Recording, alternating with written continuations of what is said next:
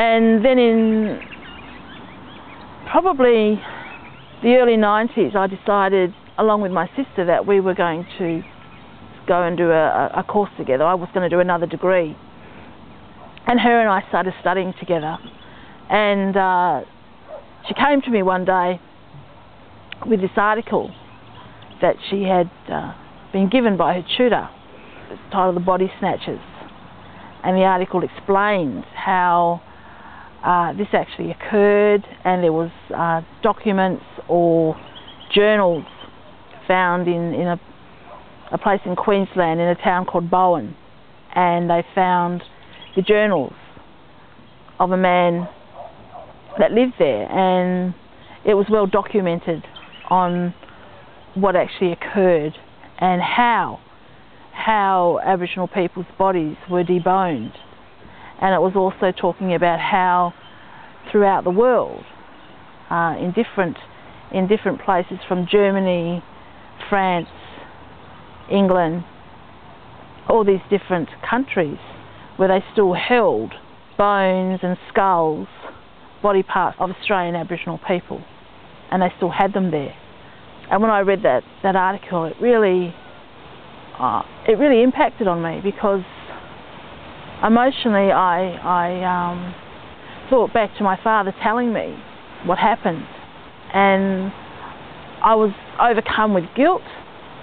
I felt so guilty because I didn't want to believe him, and I actually, in my mind, was challenging whether he was telling the truth or whether he was making it up, and I felt very ashamed of myself. And so I had to deal with that as well. And it was here. I had to come back home and make my apologies to my dad, because he was telling the truth. But then I came to a decision. Well, I felt that I didn't believe him, because that's what I had to do to keep going. And if I was going to go into nursing, that was something that I needed to do, because I don't think I would have went into nursing if I didn't have that attitude. So I dealt with this myself, and I also had to deal, it took me a while, and I say a while, in a few years, a number of years of constantly thinking about that history, and then realising that I had to forgive such terrible things that had happened. I had to forgive for what people had done in the past.